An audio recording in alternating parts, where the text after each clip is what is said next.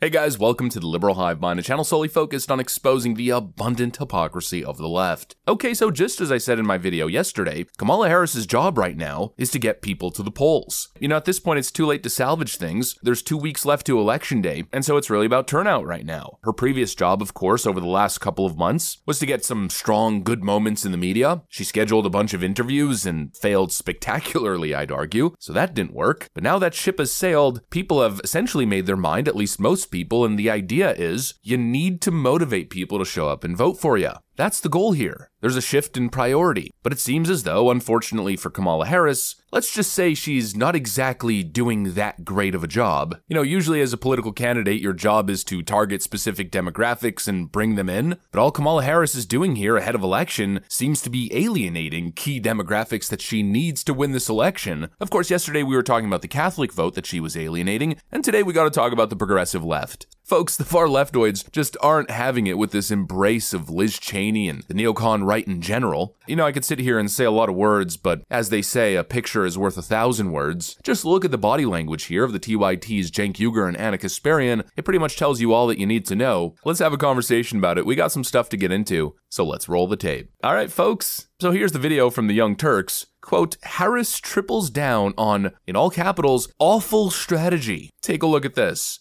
Our only hope is that Trump just gives up. Like, and I don't mean like literally, of course he's not gonna do that, but he's kind of de facto doing it where he just melts, right? And he just is so unelectable that she wins, because this is hopeless. What is this? We're going back to the 1990s. I love Republicans. I love bipartisanship. Republicans have such good ideas. Might that encourage people to vote for them instead of you? And what Republicans are you talking about? See, they don't understand modern day politics at all. They're still, we're going to get the John McCain Republicans, the Dick Cheney, Mitch McConnell Republicans. No, those are corporate Republicans. Exactly, perfect. And those voters don't exist. So you think that because your donors are all corporate Republicans and corporate Democrats, that there's this giant subsection of the country that are like, oh my God, if she would just work with corporate Republicans to help big business, we'd vote for her. No, the undecideds are barely follow politics. They're not John McCain fans or Dick Cheney fans. They want you to help them. You need to be a populist to do that. So running towards these corporate Republicans is a disastrous strategy. Donald Trump has increased his support among Black voters. Why do you think that is? Anyway, I am gonna go back to it. Even if, let's say, best case scenario for Kamala Harris, cozying up with neocons like Dick Cheney works out for her and gets her across the finish line. I need Democratic voters to please just explain to me, why is it that you guys really want the Democrat to win? If the Democrat is willing to open her administration up to neocons who do not possess the same values as us, right? If the Democratic Party becomes the new party of neocons, why do we care so much about getting the Democrat elected? No, they have one. I just need to understand. I need to understand because guys, okay, I don't care about the party's label. I care about what the party is going to do to make our lives better. And if the signaling right now is we're gonna be like the Bush era Republicans, what is the point? I mean, you can't make this stuff up, and honestly, I really agree with the TYT here. It does seem, or it feels like an awful strategy. We'll have to see on election day. Maybe the Democrats know something that I don't. But what it feels like is Kamala Harris is undergoing so many transformations and shifts. She doesn't know who she is. And it's getting harder and harder for people to relate. It's getting harder and harder for people to say, yeah, that's the person that represents my values. What does Kamala Harris represent? You know, at one point she refuses to condemn anything that Joe Biden did. She stated that she had no regrets and would do nothing different than what's been done over the last disastrous 4 years. But now she's saying, no, I'm totally different from Joe Biden. Clearly, I am not Joe Biden, and I am certainly not Donald Trump. And what I do offer is a new generation of leadership for our country. At one point, she's pro-open borders. No human is illegal. But now she's tough on the border, a real border hawk. She wanted to defund the police, known her entire career as a far-left lunatic district attorney and prosecutor. But now she presents herself as a tough cop. She was a far-leftist. But now all of a sudden she's a Republican? Or I guess we could call it Republican light? It's just so cringe and weird, but most importantly, it feels like bad strategy. It's like I keep saying, they want to have their cake and eat it too, but I don't think that's the way the world works. I think if you wear multiple masks at once, you run a pretty high risk of alienating people, and that seems to be exactly what's going on. You know, Kamala Harris needs to win the youth vote, but most importantly, she needs to motivate them to head to the polls. Young voters, of course, are very vocal, but they're also low propensity voters. They don't always show up, and we also know that young female voters in particular are extremely far left these days. And so what do you think that specific demographic is going to make of this whole Liz Cheney thing? Yeah, not exactly a good look now, is it? I don't really know what the strategy here is other than hashtag girl power or something along those lines. I just don't get who this is meant to convince. And I mean, speaking of convincing, Kamala Harris just wrapped up another event with Liz Cheney. I mean, she's really diving deep into this thing, and it's just honestly an utter disaster. You know, again, the same question I'm sitting here asking myself, who is this convincing? If I can just speak to what people are feeling. We cannot despair. We cannot despair.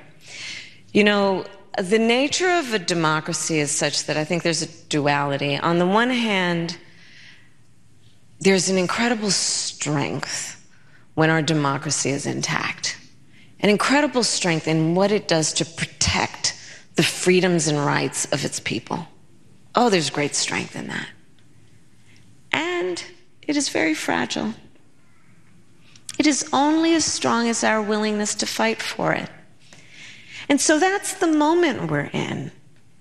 And I say do not despair because in a democracy, as long as we can keep it in our democracy, the people, every individual has the power to make a decision about what this will be. And so let's not feel powerless. It's word salad nonsense, just a bunch of empty platitudes. Vote for me, the totally inarticulate, incompetent political chameleon. That's the only thing I'm getting. Vote for me, I'm real good friends with the Cheneys. What is the purpose? I mean, call me a nutcase, but it seems like the only person on the left who's got their head screwed on straight these days is Cenk Uygur. He tweeted this recently: "There's no force on earth that can get me to vote for Trump, but name a Cheney as your Secretary of Defense and I'll find another option." To all Democratic morons in DC, the entire country hates Dick Cheney. His favorability in the last poll was 13%. Please stop trying to lose. I share a similar perspective, but if you turn on the mainstream media, Liz Cheney is a hero. She is a character almost out of the movies, out of A Man for All Seasons. I've never seen a more heroic figure than Liz Cheney. She lost her state probably forever. She lost her party. She lost her leadership in the Republican House. She could have been on her way to Speaker. It was very probable. She gave it all away in the interest of truth. That's what she stood for. It's amazing to me how few people have gotten behind her. But now one person that's got behind her is Kamala Harris. And those sitting together, those two women, as you say, on that stage is remarkable because there's such courage there from Liz Cheney. And I cannot say anything that would stop me from saying she's been unbelievable. You would never imagine Liz Cheney, a person who is from a Republican dynasty, a person who's not just from a family like the Bushes, conservative but crossover folks, the Cheneys. She is here standing arm in arm with Kamala Harris. That is really, really surprising. It's really brave. It's really impressive, and it's really important. It's just unbelievable, and it's obvious what Kamala Harris is trying to do. She's doing exactly what she's done her entire career. Whatever it takes to get herself in that position of power. If that means essentially renouncing her entire political identity that she's crafted over multiple decades and now becoming a Cheney Republican, then she'll do it. Anything to become president. You know, again, it's just so absurd, and I don't see how this motivates the key voting demographics that Kamala Harris needs. You know, it feels like she's fighting to get the Cheney Republican vote. What is that, like 5 people? At the detriment, in a straight-up betrayal of the core demographics that would actually vote for her. Make it make sense. I don't know. Maybe there's something I'm not seeing here. Maybe there's some genius political calculus, some information that the Democrats have that we don't have. All I know is that if Donald Trump wins and Kamala Harris loses this election, I think as we look back on it, if all our analysis was correct, Kamala Harris will have run the worst mainstream campaign in modern American history. From the worst vice president to the worst presidential candidate. Wow, what a stellar track record. I guess CNN was right. She really is the most qualified person to ever run for office. Holy friggin' moly. But of course, I don't want to get too ahead of myself. We'll have to see exactly what happens. Anyways, that's pretty much what I got for you guys on this one. Hopefully you enjoyed the video. If you did, make sure to leave a like and possibly subscribe. Thanks for watching, and I'll see you on the next one.